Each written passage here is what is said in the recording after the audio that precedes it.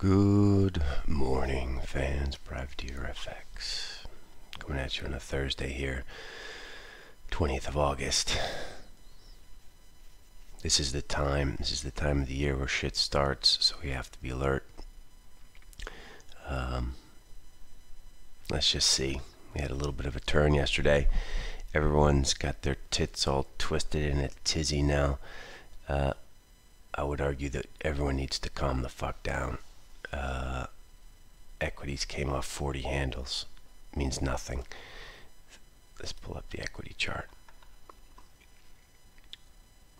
Decent turn up there. Turned where we kind of wanted it to turn, up at 33.97. Printed a low of 43 today. This does not get interesting until we get below 33.22, and then honestly we're hoping for a pivot, a print at 32.86, and then a turn, and pivot, bounce, and then smash. We all know selling low ones in ES doesn't really work too well, so just keep it in your pants here. If you are short, this is tradable. We reduced our shorts overnight. We were given here at 33.50.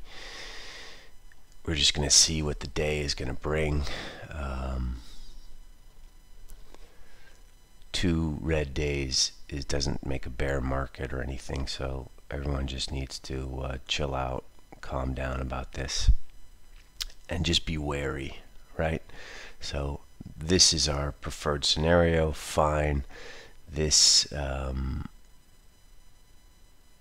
This is the beginning that we were kind of hoping for, but it doesn't get serious until we get below 33.20. So create yourself an average if you want to sit. Otherwise, tactically trade this. Probably better for your liver and for your life anyway, tactically trading stuff rather than owning stuff. Anyway, speaking of ownership, let's look at $R. Talked about nibbling on the long side yesterday. We got our little turn bar here. Confirmation that this is a turn bar is at 17.34.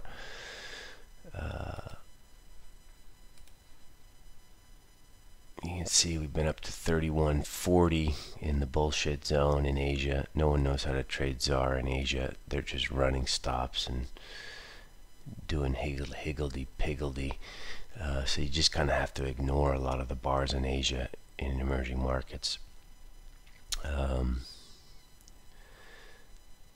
This will confirm longs with a print above 34. So if you own them, you own them at a good price now. Just sit. This looks like it's going to turn, and I do believe that the bang for your buck, if you want to think in risk-off terms, is going to be short EM rather than short ES. It's kind of the same trade, same sentiment. Watch your VAR, right? Value at risk. But we like $R. Bonds, interesting little day yesterday and a bounce. We don't want ZN, we want ZB.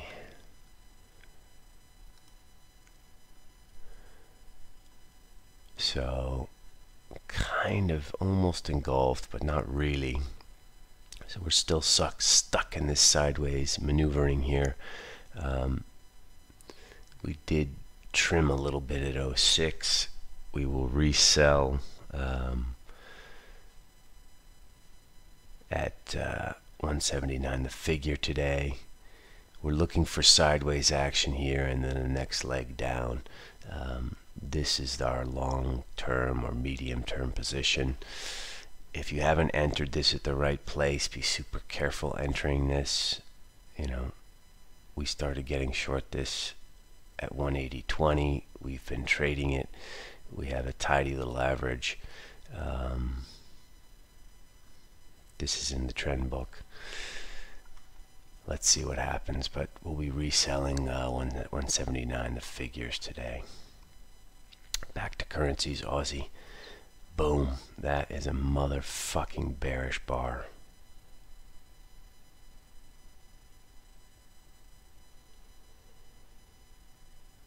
Worth a dramatic pause there, because that's a pretty dramatic bar, right? More powerful than this bearish engulfing here on 07. We've created a new low today.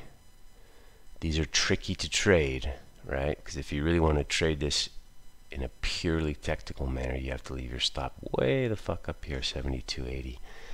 And if you leave a 72.80 stop, you have to sort of hunt for, 800 points or 1,000 points, 10 to 1, 4 to 1 at the minimum. Are you going to get that? Do you have the patience to sit with that? Most of you do not. So, it's just more of a signal now. Core short, trading on an average, tactically short. Look at the story that's going on. Take a look at Kiwi also. Is this going to get down through these interesting 65.25 lows? Is dollar CAD popping? The answer to both of those questions, there's not yet. So again, like the ES, let's keep it in our pants a little bit. But that's a bearish bar. We are short a little bit of Aussie, but nothing to bring the house down. We've already traded it a few times. Sold 99s last night, bought 85s, sold 95s. So our average is already creeping into 72.15. This is something to watch, though. Nobody's short this shit. Everyone's been crazy bearish Aussie, and now at the all-time highs, not the all-time highs, but at the highs of the year, nobody's short. Just like yesterday in ES, people just folded. All the bears just folded and just gave up, and oh fuck, Robinhood wins, or oh I can't. It's not that they gave up, you just can't afford it, right? You're forced to give up. If you've been short for 200-300 handles, there's a point in time where you have to give up. And the weird thing about markets is that point in time is usually the same for everyone. So the guy who can only risk 2 grand gives up. At the same place, the guy who can risk 2 billion. And yesterday seemed a little bit like, or the last 2 days seemed a little bit like that. You saw on Twitter the bulls giddy, laughing. This is what they call hubris in the Greek tragic literature. Hubris fucks you in trading. Overconfidence is the thing that fucks people the most. So I'm cautious here. I'm cautious. That's a bearish bar in Aussie. Gold. We talked about gold yesterday as weak hands, as in weak hands here above 2,000. Those hands were broken yesterday. Obviously 1930 the low. This is gold futures. We're not trading gold actively right now, but obviously it was a real harbinger to strong dollar. Gold was leading it yesterday. Gold was leading cable. Gold was leading euro. And man, 80 bucks. All those Buffett Muppets. He's got a 10-year trade on, and everyone else is putting a 2-day trade on. It's astoundingly stupid. I don't mean to be negative, and I don't mean to be insulting to people, but timing and time frame is everything in this business. Anyway, they all got smashed. The big question now is this going to be a real smasher? 1876 will tell us. I don't know.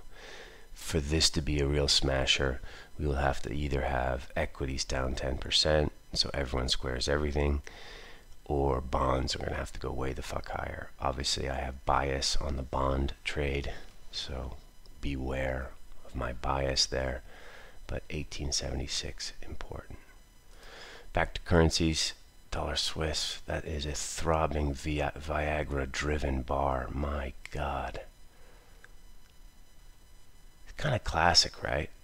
We talked about all of the Swiss guys who are going to be at 90 cents. I wonder how many of them actually got filled. 90.09 the low. In sort of classic FX fashion, you get the feeling there's a lot of lonely bids down at 90 cents. This was a really surprising bar to me. Obviously, everyone saw Euro Swiss. What the hell is that? It's just Swiss being Swiss. It's like a canker sore. It's like a canker sore. Vaginal canker sore. Man. 91.50. That thing looks like it's turned. That's a throbber. Euro. Everyone's long. That's a pretty spooky bar. It only becomes really, really interesting below 117. So now we're back dead middle of the range. You cannot take a bet here short and leave a stop up here. But you want to watch this. And this is all kind of world of one trade, right? So as Euro goes lower, ES is going to go lower. Gold is going to go lower. Aussie is going to go lower. So dollar strength, as the guys from Chicago put on Twitter last night, dollar strength is risk off in this current storyline that we're watching. Finally, Bitcoin. We're just nibbling and trading. This probably comes off a little bit just in sort of some wacky correlation with risk off or with gold or dollar strength. But when the shit really hits the fan, this thing goes to 20 grand. So you want to keep nibbling on the long side. Is this going to get back down to 10.5, even 9.5? Sure, could do. And if you can't manage that vol, don't own Bitcoin. All right, I've said enough. Core short Aussie looks like our number one for today. Obviously, dollar ZAR. If you own it, if you own cheap ones, sit. I don't think you're going to be able to get cheap ones today. And if you do get cheap ones, say if you get given at 17.17, it's probably wrong. So just watch dollar ZAR. Maybe we'll get some sort of liftoff point through 34.